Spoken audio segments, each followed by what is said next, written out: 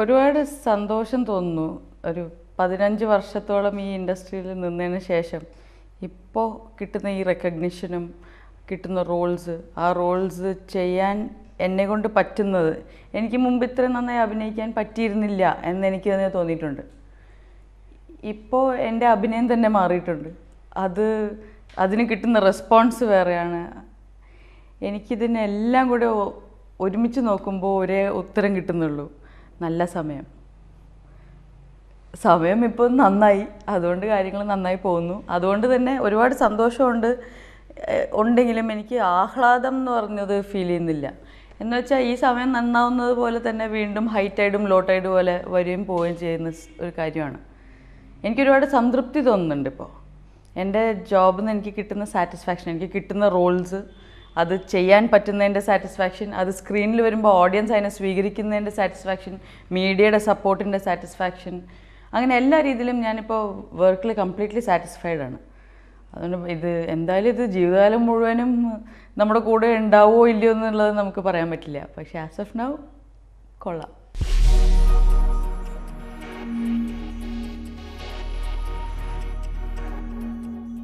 ആദ്യത്തെ പടം സ്നേഹമാണ്. അതിൽ ജയറാമേട്ടൻ്റെ സിസ്റ്ററായിട്ടാണ് വരുന്നത് ആദ്യമായിട്ട്. രണ്ടാം ഭാവത്തിൽ നന്നായി ശ്രദ്ധിക്കപ്പെട്ടു. പക്ഷെ ആ പടം വിജയിച്ചില്ല. നമ്മളിപ്പോൾ എത്ര വലിയ സംഭവം ചെയ്ത് നമ്മൾ മാറ്റിമറിച്ചാലും പടം വിജയിച്ചില്ലെങ്കിൽ നമ്മുടെ പെർഫോമൻസ് നോട്ടീസ് ചെയ്യപ്പെടില്ല. എന്ന് വെച്ചാൽ എങ്ങനെ നോട്ടീസ് ചെയ്യും? പടം കണ്ടാലല്ലേ ആൾക്കാർക്ക് നിങ്ങൾ എത്രത്തോളം അഭിനയിച്ചു എന്ന് അറിയാൻ പറ്റുള്ളൂ. അപ്പോൾ രണ്ടാം ഭാവം വിജയിച്ചില്ല. ഒരുപക്ഷെ രണ്ടാം ഭാവം വിജയിച്ചായിരുന്നെങ്കിൽ എൻ്റെ ജീവിതം വളരെ വേറൊരു വഴിക്ക് പോയേനെ. പക്ഷേ അത് വിജയിച്ചില്ല. അതുകൊണ്ട് എൻ്റെ ജീവിതം വേറൊരു വഴിക്ക് പോയി. ഞാൻ എൻ്റെ പഠിത്തം തുടർന്നു. എൻ്റെ പോസ്റ്റ് ഗ്രാജുവേഷൻ കഴിഞ്ഞു. ഞാൻ ബോംബെ പോയി പഠിച്ചു. എനിക്ക് ലൈഫിൽ കുറേ പുതിയ എക്സ്പീരിയൻസസ് ഉണ്ടായി. ഒരുപക്ഷെ രണ്ടാം ഭാവം വിജയിച്ചായിരുന്നെങ്കിൽ ഞാൻ പ്യുവറായിട്ട് ഈ 15-16 വയസ്സിൽ സിനിമയിലേക്ക് വരുന്ന പെൺകുട്ടികളെ പോലെ സിനിമാ ജീവിതം മാത്രം അറിഞ്ഞുകൊണ്ട് എൻ്റെ ജീവിതം ഒതുങ്ങിയാനെ. രണ്ടാം ഭാവം വിജയിച്ചില്ല. എൻ്റെ ജീവിതം കുറേയും കൂടെ വികസിച്ചു എന്നാണ് എനിക്ക് പറയാനുള്ളത്. എനിക്ക് എന്തിനോടും താങ്ക്സ് ആണ്. എന്താ വെച്ചാൽ സംഭവിക്കേണ്ടതേ സംഭവിക്കൂ എന്നുള്ളൊരു വിശ്വാസമുണ്ട് എനിക്ക്. അല്ലാതെ സംഭവിക്കാൻ പാടില്ലാത്തതൊന്നും സംഭവിക്കില്ല എന്ന് ഓൾറെഡി ഞാൻ വിശ്വസിക്കുന്നൊരു കൂട്ടത്തിലാണ്. എന്തുകൊണ്ടെന്നൊന്നും പറയാൻ പറ്റില്ല. വെറുതെ ഒരു വിശ്വാസം, എന്നെ രക്ഷിക്കട്ടെ എന്നും പറഞ്ഞിട്ട്. അപ്പോൾ ആ വിശ്വാസം വളരെ പീസ്ഫുള്ളാണ്. എന്ന് വെച്ചാൽ അങ്ങനെ ചിന്തിച്ച് തുടങ്ങിയാൽ പിന്നെ വളരെ സിമ്പിളാണ് പോവാൻ.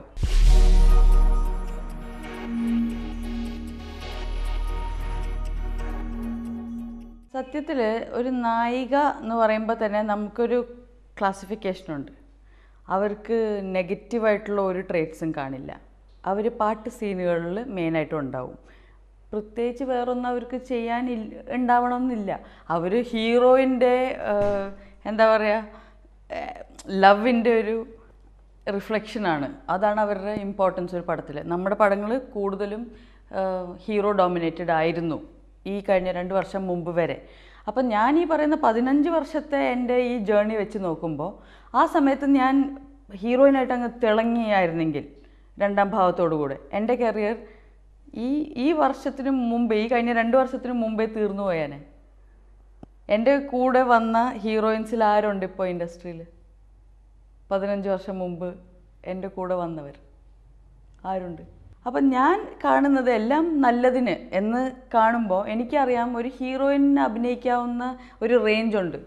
അവർക്ക് ചെയ്യാവുന്ന, അവർക്ക് കൊടുക്കുന്ന അവർ ഹീറോയിൻ എന്ന് പറഞ്ഞാൽ ഭംഗി വേണം, ഇങ്ങനെ ഡ്രസ്സ് ചെയ്യണം, അങ്ങനെ ചെയ്യണം. അവരുടെ മുഖത്ത് രൗദ്രഭാവം വരണമെന്ന് അങ്ങനെ വരണോ? അത് വേണ്ടാന്നല്ലേ തോന്നുള്ളൂ. പക്ഷേ എനിക്ക് തോന്നിയിട്ടുള്ളത് ഒരു പ്യുവർ ക്യാരക്ടർ ആർട്ടിസ്റ്റ് ആവുമ്പോൾ ഒരിക്കലും ഞാൻ ഹീറോയിനായിട്ടേ അഭിനയിക്കാവൂ എന്നൊരിക്കലും എനിക്ക് തോന്നിയിട്ടില്ല. ഒരിക്കലും എനിക്ക് വന്നപ്പോൾ തൊട്ട് തോന്നിയിട്ടില്ല. എനിക്കെപ്പോഴും ഞാൻ അഭിനയിക്കുന്ന കഥാപാത്രങ്ങൾ ഇൻട്രസ്റ്റിംഗ് ആയിരിക്കണം, അഭിനയിക്കാനും കാണാനും. എന്ന് വെച്ചാൽ പുതുമ വേണം. എനിക്ക് ഏറ്റവും ഇമ്പോർട്ടൻ്റ് എൻ്റെ ജീവിതത്തിൽ, അഭിനയത്തിൽ മാത്രമല്ല എൻ്റെ ജീവിതത്തിൽ, പുതിയ പുതിയ പുതിയ കാര്യങ്ങൾ, ഒരേ കാര്യം. എല്ലാ ദിവസവും ബിരിയാണി കഴിക്കാൻ പറ്റുന്ന ഒരാളല്ല ഞാൻ. എത്ര നല്ല ബിരിയാണി ആണെങ്കിലും എല്ലാ ദിവസവും എനിക്ക് ബിരിയാണി കഴിക്കാൻ പറ്റില്ല. ഇടയ്ക്ക് ഒരു ദിവസം വെറുതെ ചമ്മന്തിയും കഞ്ഞിയും കിട്ടിയാൽ കൊള്ളാം എന്ന് തോന്നുന്ന കൂട്ടത്തിലാണ്. അപ്പം ഞാൻ ഇപ്പോൾ നോക്കുമ്പോൾ എനിക്ക് ഒരു ട്രാഫിക് കഴിഞ്ഞാൽ ഈ അടുത്ത കാലത്ത് സ്പിരിറ്റ്, ഇതൊക്കെ വെച്ച് നോക്കുമ്പോൾ ഒരു ക്യാരക്ടറും തമ്മിൽ യാതൊരു സിമിലാരിറ്റി ഇല്ല. ആ വെറൈറ്റി അതാണ് സത്യത്തിൽ എനിക്ക് കിട്ടുന്ന സാറ്റിസ്ഫാക്ഷൻ.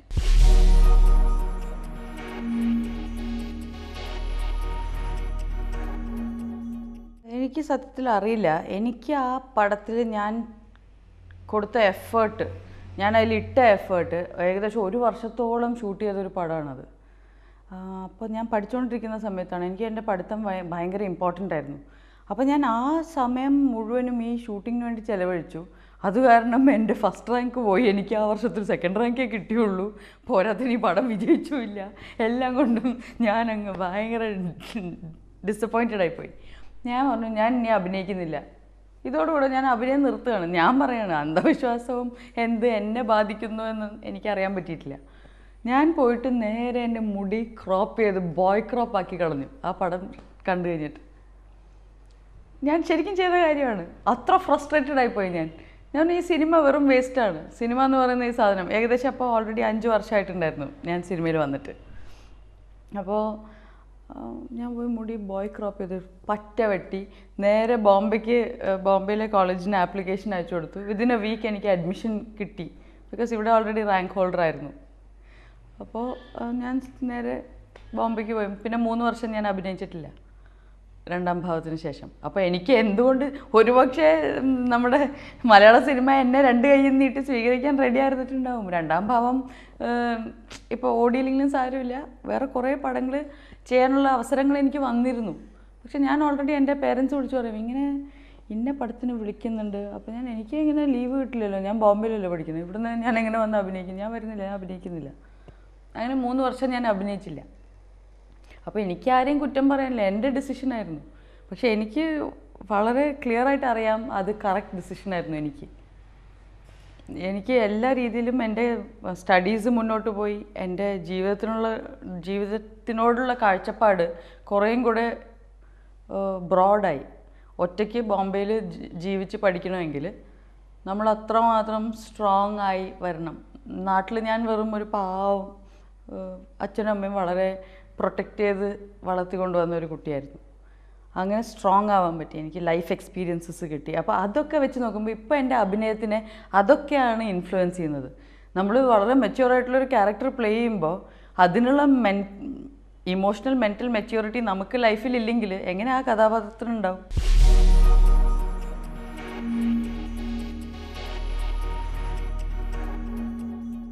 എനിക്ക് പ്രത്യേകിച്ച് ഞാൻ എന്തോ ഒരു വലിയ സംഭവം കാരണം ഞാൻ ഇത് പഠിച്ചു എന്നല്ല പറയുന്നത്. ഞാൻ പറയുന്നത് ജസ്റ്റ് നമ്മൾ ഇപ്പോൾ ആദ്യമായിട്ടൊരു കുട്ടിയെ നമ്മൾ വീട്ടിൽ നിന്ന് കടയിൽ വരെ പോയിട്ട് ഒരു പാക്കറ്റ് പാല് വാങ്ങിച്ചിട്ട് വാ.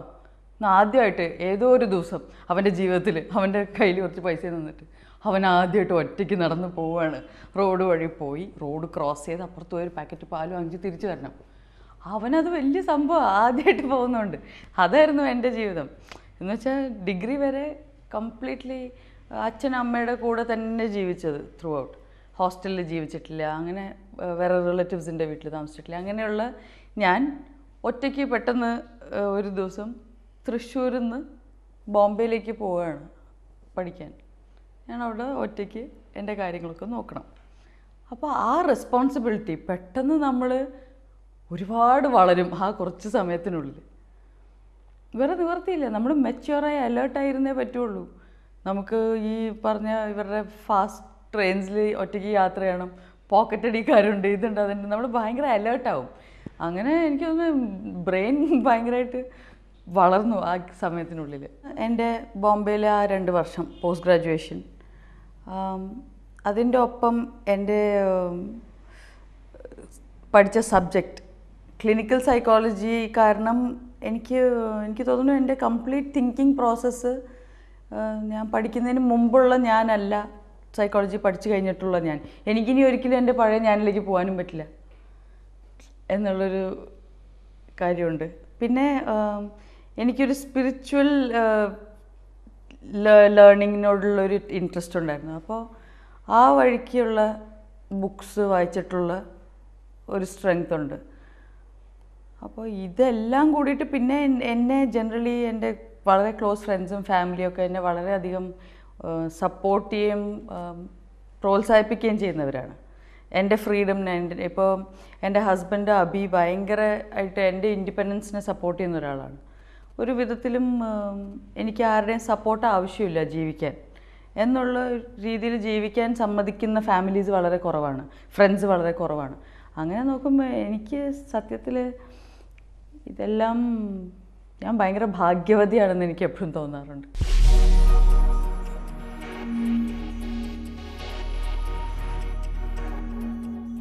പലപ്പോഴും എൻ്റെ ഫ്രണ്ട്സാണ്. അതായത് ഫ്രണ്ട്ഷിപ്പിലുള്ള ഒരു ക്വാളിറ്റി എന്താണെന്ന് വെച്ചാൽ യാതൊരു ഓബ്ലിഗേഷൻ ഇല്ലല്ലോ. ഇപ്പോൾ ഇയാൾ എന്ത് മണ്ടത്തരം പറഞ്ഞാലും അത് കേട്ടോണ്ടിരുന്നാൽ മതി. മറ്റുള്ളവർക്ക് ആ മണ്ടത്തരമായിട്ട് ജീവിക്കണം ഫാമിലി ആകുമ്പോൾ.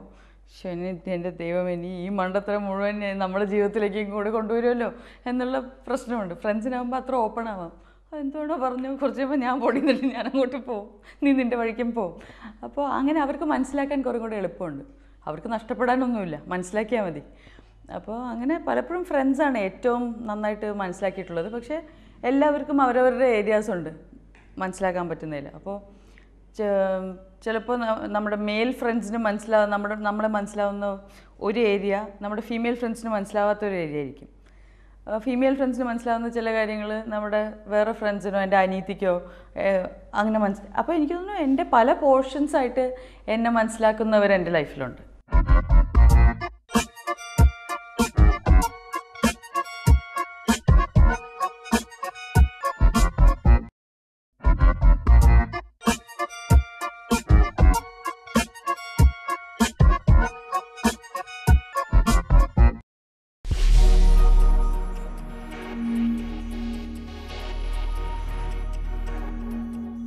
എൻ്റെ ലൈഫിൽ ഒരുപാട് ടേണിംഗ് പോയിന്റ്. എൻ്റെ ഒരു വലിയൊരു കുന്നിൻ്റെ മുകളിലേക്ക് പോകുന്ന പോലത്തെ റൂട്ടാണ്, ഹെയർ പിൻ ബെൻസ് ആയിട്ടുള്ള ഇങ്ങനെയുള്ള വഴിയാണ്. എന്നുവെച്ചാൽ എപ്പോഴും ടേണിംഗ് പോയിന്റ് ഉണ്ടാവും, ഇടയ്ക്കിടയ്ക്ക് ഇങ്ങനെ ടേൺ ചെയ്യണം. അല്ലാതെ ഇങ്ങനെ ഹൈവേ ഇല്ല എൻ്റെ ലൈഫിൽ. എന്ന് വെച്ചാൽ ഹൈവേസ് ബോറടിക്കും, നമ്മൾ ഉറങ്ങിപ്പോവും. മറ്റേത് ഇങ്ങനെ പോകുമ്പോൾ ഉറങ്ങാൻ പറ്റില്ല. എനിക്ക് തോന്നുന്നു അതുകൊണ്ടായിരിക്കാം. ഈ ഡിഗ്രി വരെ വളരെ സിമ്പിൾ, വളരെ സ്ട്രേറ്റ് ഫോർവേഡ് ആയിട്ടുള്ളൊരു ലൈഫായിരുന്നു. ഞാനൊരു പഠിപ്പിസ്റ്റായിരുന്നു. ഞാൻ പ്രത്യേകിച്ച് എല്ലാം, അതായത് വളരെ സിമ്പിൾ ലൈഫ്. എന്ന് വെച്ചാൽ നമ്മൾ കണ്ടുകൊണ്ടിരിക്കുകയാണെങ്കിൽ നമുക്ക് ബോറടിക്കും എന്ന് പറയാവുന്ന ഒരു ലൈഫ്. അത് കഴിഞ്ഞ് ബോംബെക്ക് പോയി സിനിമ അഭിനയം നിർത്തി.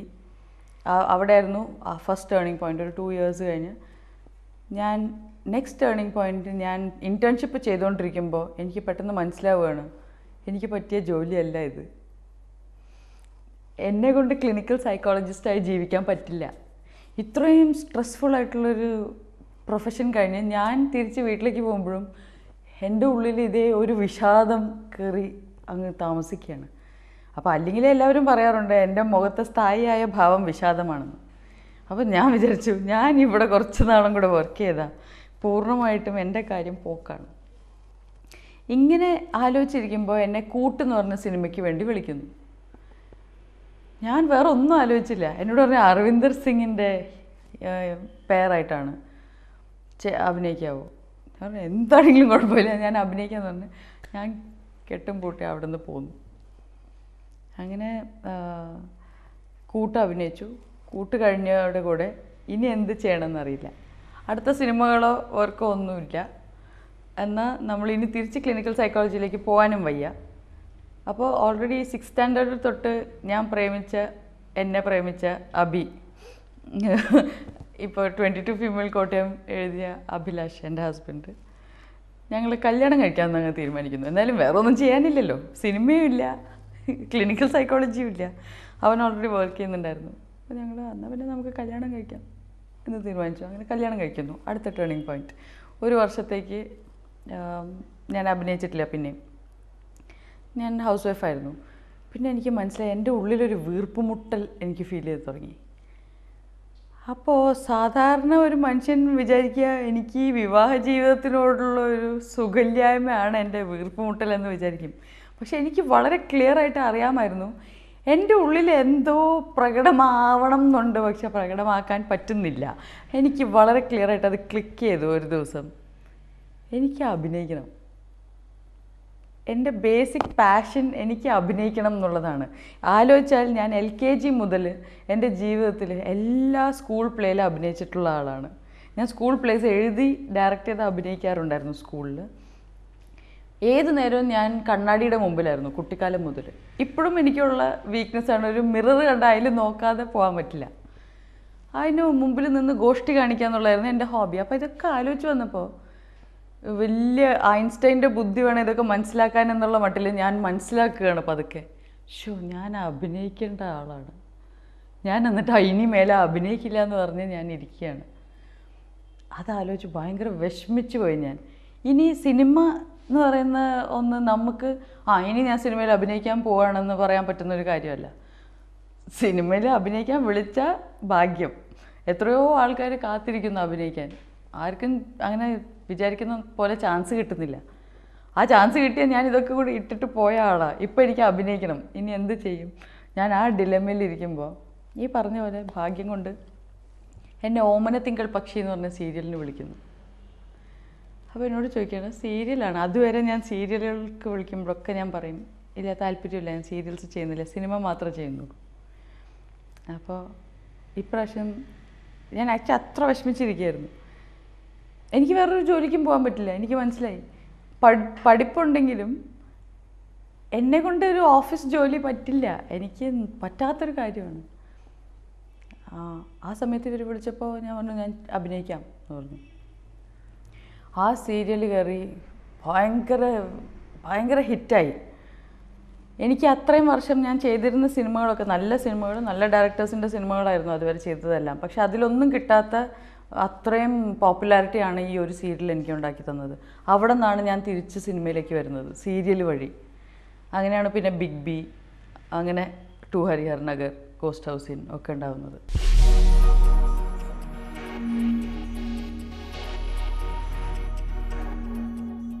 ഞാൻ തിരിച്ച് സിനിമയിലേക്ക് സജീവം ആവുന്നത് വിവാഹത്തിന് ശേഷമാണ്. പിന്നെ എനിക്ക് വിവാഹത്തിന് മുമ്പും വിവാഹത്തിന് ശേഷവും പ്രത്യേകിച്ച് രണ്ടും രണ്ട് സമയമല്ല. എനിക്ക് രണ്ടും തമ്മിൽ യാതൊരു വ്യത്യാസമില്ല. എന്ന് വെച്ചാൽ ഇത് 6ാം ക്ലാസ്സിൽ തുടങ്ങിയതാണ്, 12 വയസ്സ് തൊട്ട് തുടങ്ങിയതാണ്. ഇപ്പോൾ കല്യാണം കഴിച്ചതുകൊണ്ട് ഞങ്ങൾക്ക് രണ്ടുപേർക്ക് യാതൊരു മാറ്റവും വരുന്നില്ല. ഞങ്ങൾ അന്ന് തൊട്ടുള്ള സ്കൂളിലുണ്ടായിരുന്ന അതേ ഫ്രണ്ട്സാണ് ഇന്നും. അപ്പോൾ എനിക്ക് പ്രത്യേകിച്ച് വിവാഹം എൻ്റെ ജീവിതത്തിന് ഒരു രീതിയിലും എന്താ പറയുക, ഒരു വലിയ ചേഞ്ച് വരുത്തിയിട്ടില്ല എൻ്റെ ജീവിതത്തിന്. അത് അതിൻ്റെ സെയിം ഒഴുക്കിൽ പോകുന്നു.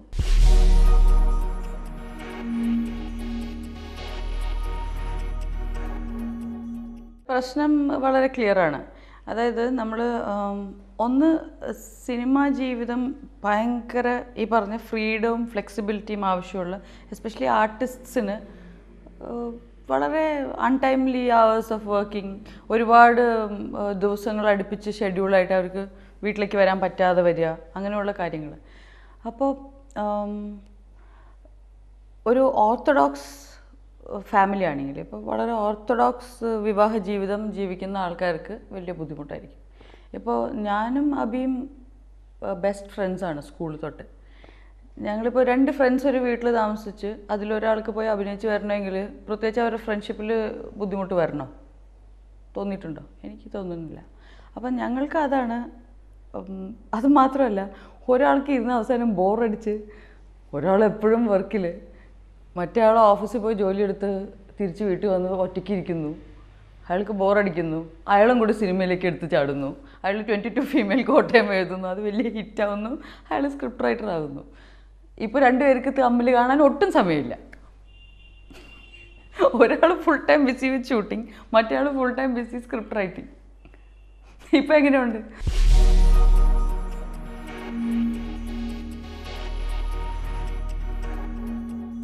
നമ്മുടെ സ്വന്തം, അതായത് നമ്മളെ ആരുടെയും ഇൻഫ്ലുവൻസ് ഇല്ലാതെ നമ്മൾ ജീവിച്ചായിരുന്നെങ്കിൽ നമ്മളിങ്ങനെ ചിന്തിക്കുമായിരുന്നു, ഞാൻ, എൻ്റെ ഭർത്താവ്, എൻ്റെ ഒരു കുട്ടി, നമ്മുടെ ഒരു സ്കൂട്ടർ, ഞങ്ങൾക്കൊരു ഫ്രിഡ്ജ് എന്നൊക്കെ ആലോചിക്കുമായിരുന്നോ?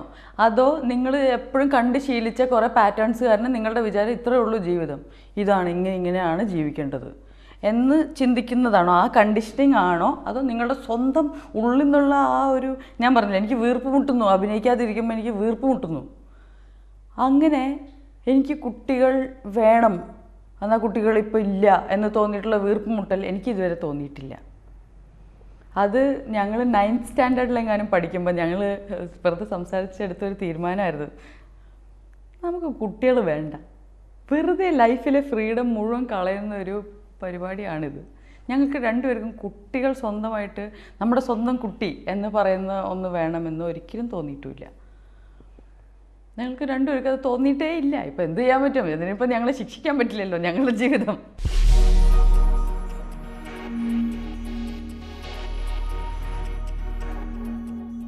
അതായത് സ്വാർത്ഥത എന്ന് പറയുന്ന വാക്കിൻ്റെ അർത്ഥം ഞാൻ കണ്ടിട്ടുള്ളത്, വേറൊരാൾ, അതായത് ഒരു സാധനമുണ്ട്, അത് പകുതിയായിട്ട് വേണമെങ്കിൽ കഴിക്കാം, പക്ഷെ ഞാനിത് മുഴുവൻ ഞാൻ തന്നെ കഴിക്കും, നിങ്ങൾക്ക് ഞാൻ തരില്ല എന്നാൽ അത് സ്വാർത്ഥത എൻ്റെ അർത്ഥത്തിൽ. ഇതിപ്പോൾ ഞാൻ ആരെയാണ് എന്താണെന്ന് നിഷേധിക്കുന്നത്? എൻ്റെ ഹസ്ബൻഡിന് ഒരു കുട്ടിയെ വേണം, എനിക്ക് വേണ്ട എന്നുണ്ടെങ്കിൽ സ്വാർത്ഥതയാണ്. ഞങ്ങൾ രണ്ടുപേരും ഒരുമിച്ച് ചേർന്നെടുത്തിട്ടുള്ള തീരുമാനം, അതുകൊണ്ടാണ് ഞങ്ങളുടെ ലൈഫ് ഇത്രയും ഹാപ്പി ആയിട്ട് നീങ്ങുന്നത്. അപ്പോൾ ഇതിൽ ഏത് രീതിയിൽ സ്വാർത്ഥത ആരെ ബാധിക്കുന്നു? ഇതിൽ ആകെയുള്ള 2 വ്യക്തികൾ ഞങ്ങളാണ്.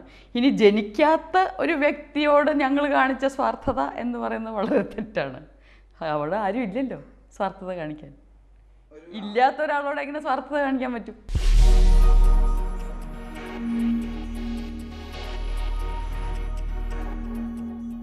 അമ്മ എന്ന് പറയുന്നത് ഒരു ഫുൾ ടൈം ജോബാണ്.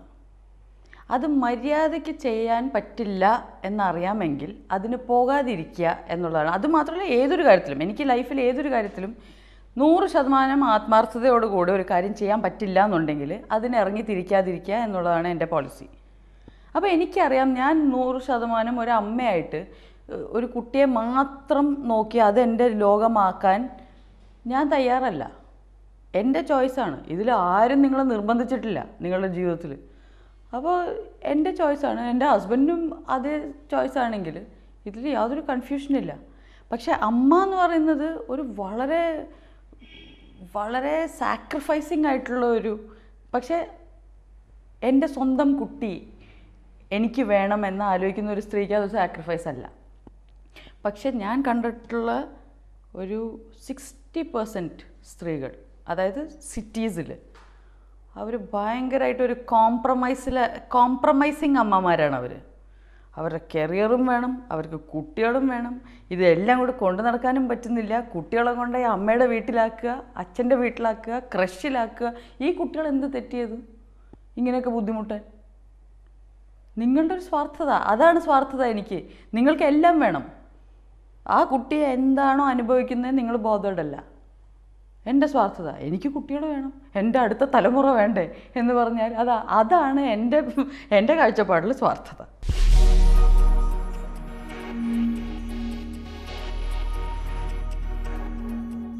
എനിക്ക് തോന്നുന്നു ആവശ്യത്തിൽ കൂടുതൽ ഫ്രീഡം കിട്ടിയിട്ട് എന്ത് ചെയ്യണമെന്ന് അറിയാത്തൊരു ജനറേഷനാണിപ്പോൾ. എന്ത് ചെയ്യണമെന്ന് അറിയില്ല ആക്ച്വലി. ഇത്ര ഫ്രീഡം കിട്ടിക്കഴിഞ്ഞാൽ ഇനി എന്തോ ചെയ്യും?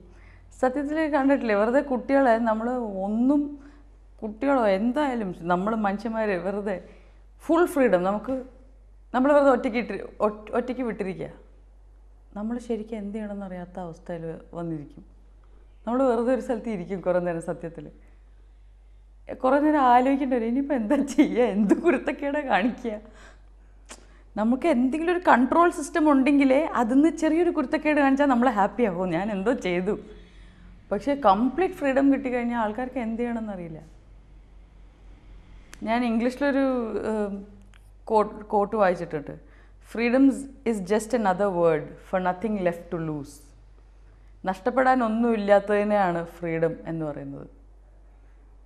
അപ്പോൾ മിക്ക ആൾക്കാർക്കും നഷ്ടപ്പെടാൻ എന്തെങ്കിലും വേണം അവരുടെ കയ്യിൽ, എന്നാലേ അവർക്കൊരു സന്തോഷമുള്ളൂ. ഇപ്പോൾ എൻ്റെ മേത്ത് കുറച്ച് സ്വർണ്ണം ഉണ്ടെങ്കിൽ, എൻ്റെ വാളറ്റിൽ കുറച്ച് പൈസ ഉണ്ടെങ്കിലേ എനിക്ക് പേടിക്കേണ്ട ആവശ്യമുള്ളൂ റോഡിൽ നടക്കുമ്പോൾ. എൻ്റെ കയ്യിലേ ഒന്നുമില്ലെങ്കിൽ പിന്നെ എന്തിനു പേടി? അതാണ് ഫ്രീഡം.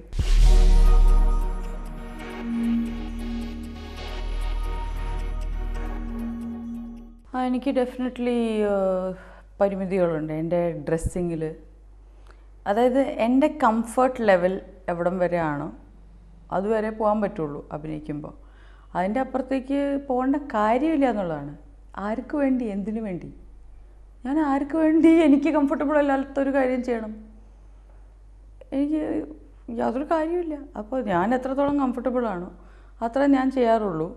അതിപ്പോൾ ഓൾറെഡി നമ്മൾ ഇത്രയും വർഷം ഒരു ഇൻഡസ്ട്രിയിൽ നിന്ന് കഴിഞ്ഞാൽ എല്ലാവർക്കും അറിയാം നിങ്ങളുടെ സ്റ്റൈൽ എന്താണെന്നുള്ളത്. അപ്പോൾ ആ സ്റ്റൈലിലുള്ള റോൾസേ വരുള്ളൂ. ഇനിയിപ്പോൾ എനിക്ക് ഗ്ലാമർ വേഷങ്ങൾ ചെയ്യാൻ താല്പര്യം തോന്നിയാൽ ഞാൻ അതുപോലൊരു പോർട്ട്ഫോളിയോ എടുപ്പിക്കേണ്ടി വരും. എന്നിട്ട് അത് എല്ലാ മാഗസീൻസിലടിച്ച് എല്ലാ പേപ്പറിലും കൊടുത്ത് ആൾക്കാർക്ക് ഇവർക്ക് ഇതും ചെയ്യാം, എന്നിട്ട് പിന്നെ അവരെന്നെ അതിന് കാസ്റ്റ് ചെയ്യേണ്ടി വരും. പക്ഷേ ഡെഫിനറ്റ്ലി ഞാനായിരിക്കണം അതിന് ആദ്യം മുൻകൈ എടുക്കേണ്ടി വരിക. എന്നെ ഓൾറെഡി ആൾക്കാർക്ക് അറിയാം. അതുകൊണ്ട് എനിക്ക് എൻ്റെ ഫാൻസ് എന്ന് പറയാൻ പറ്റില്ല, എന്നെ ഇഷ്ടപ്പെടുന്ന ഒരു സെക്ഷൻ ഓഫ് വ്യൂവേഴ്സ് എന്നെ ഇഷ്ടപ്പെടുന്നതും അതുകൊണ്ട് തന്നെയാണ്.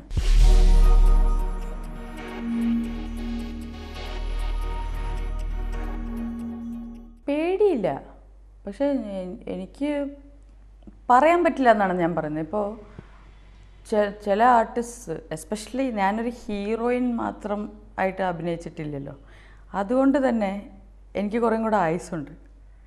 എനിക്കിനി ചേച്ചിയായിട്ടും അമ്മയായിട്ടും അമ്മായിയായിട്ടും മുത്തശ്ശിയായിട്ടും എല്ലാം അഭിനയിക്കാം. ഇങ്ങനെ തുടർന്നുകൊണ്ട് പോയിക്കൊണ്ടിരിക്കും. എൻ്റെ പ്രായത്തിനനുസരിച്ചിട്ടുള്ള റോൾസ് ഞാൻ പ്ലേ ചെയ്തുകൊണ്ടേയിരിക്കും.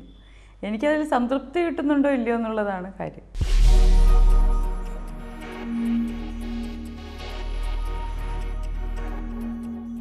ഞാൻ ഒരിക്കലും അങ്ങനെ ബോധേഡല്ല. കിട്ടിയിട്ടുള്ളത് കിട്ടി, ഇപ്പോൾ കിട്ടുന്നത് വളരെ സന്തോഷം. ഇനി കിട്ടാനുള്ളപ്പോൾ അറിയാമല്ലോ. ഇപ്പോൾ ഉള്ളത് ഞാൻ വളരെ ഹാപ്പിയാണ്. ഇപ്പോൾ ചെയ്തുകൊണ്ടിരിക്കുന്ന വേഷങ്ങൾ വളരെ സാറ്റിസ്ഫാക്ടറിയാണ്. ഇപ്പോൾ സ്പിരിറ്റിലെ ആ IPS ക്യാരക്ടർ, ആ ക്യാരക്ടറിനെ എന്നെ കാസ്റ്റ് ചെയ്യാൻ എന്തുകൊണ്ട് രഞ്ജിത്ത് സാറിന് തോന്നിയെന്ന് ചോദിച്ചാൽ എനിക്കിപ്പോഴും അറിയില്ല. അത്രയും ബോൾഡായിട്ടുള്ള, ഇത്രയും മാസ്കുലിനായിട്ടുള്ള ഒരു ക്യാരക്ടർ ഇതുവരെ ഞാൻ ചെയ്തിട്ടില്ല അങ്ങനെയൊന്നും. പക്ഷെ ആ ക്യാരക്ടർ എനിക്ക് പോലും സംശയമായിരുന്നു. ഇങ്ങനെ ചില ഡയലോഗ്സൊക്കെ, തെറി പറയുന്ന ആ ഡയലോഗൊക്കെ കേട്ടിട്ട് എന്നെ കൊണ്ട് ഇതൊക്കെ പറ്റുമോ എന്നുള്ളത് എനിക്ക് തോന്നിയിട്ടുണ്ട്. പക്ഷെ ചില ഡയറക്ടേഴ്സിനൊരു വിഷനുണ്ട്, നമുക്ക് കാണാൻ പറ്റുന്നതിൻ്റെ അപ്പുറത്തേക്ക് അവർക്ക് വിഷനുണ്ട്. അപ്പം ഞാൻ എൻ്റെ വിഷൻ്റെ പരിമിതി എൻ്റെ കരിയറിലെ പരിമിതി ആക്കേണ്ട കാര്യമില്ലല്ലോ. എന്നെക്കാളും കൂടുതൽ കാഴ്ചപ്പാടുള്ള ആൾക്കാരുണ്ടാവും.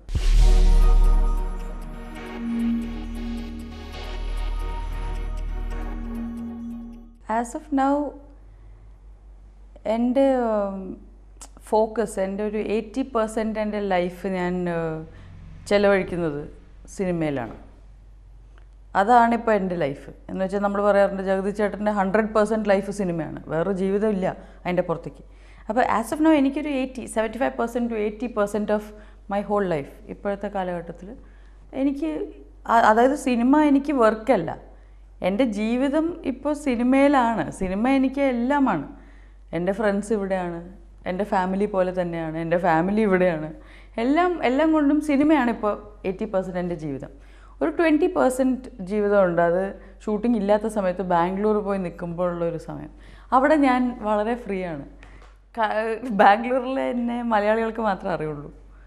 അപ്പോൾ അവിടെ ഞാൻ ജസ്റ്റ് വേറൊരു സാധാരണ റോട്ടിൽ നടന്ന ആരും തിരിഞ്ഞു നോക്കില്ല അങ്ങനെ. അപ്പോൾ ആ ലൈഫ് ഒരു 20% ഭയങ്കര സിമ്പിൾ, വളരെ ഈസി ഗോയിങ് ആയിട്ടുള്ളൊരു ലൈഫുണ്ട്. ആസ് ഓഫ് നൗ എനിക്ക് അത്രേ പറയാൻ പറ്റുള്ളൂ. എന്താ വെച്ചാൽ ഞാൻ ഫ്യൂച്ചറിലേക്ക് നോക്കുന്ന ഒരാളല്ല. അപ്പോൾ എൻ്റെ ജീവിതം ഇപ്പോൾ ഇതാണ്. ഇത് ഭയങ്കര സുഖമായിട്ടിരിക്കുന്നു. ആരെങ്കിലും എന്നോട് എന്താണ് വിശേഷം ചോദിക്കുമ്പോൾ ഞാൻ പറയാറുണ്ട്, പരമസുഖം.